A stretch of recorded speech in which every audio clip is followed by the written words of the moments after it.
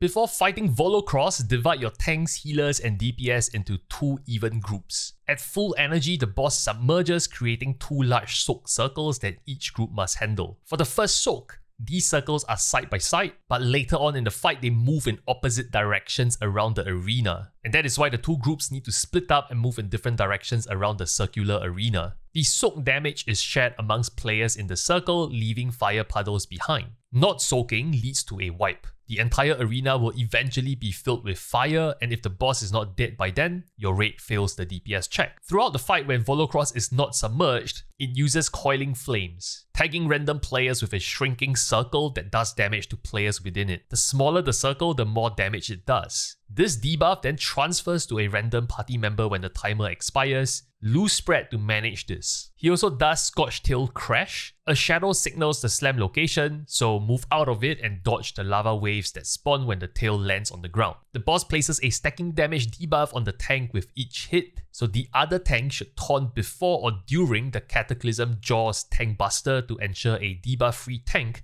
is taking the tank buster. Aside from that, dodge all fire swirlies you see on the ground. That's it for Volcoross. If you like the guide, do hit the subscribe button. More concise guides coming your way.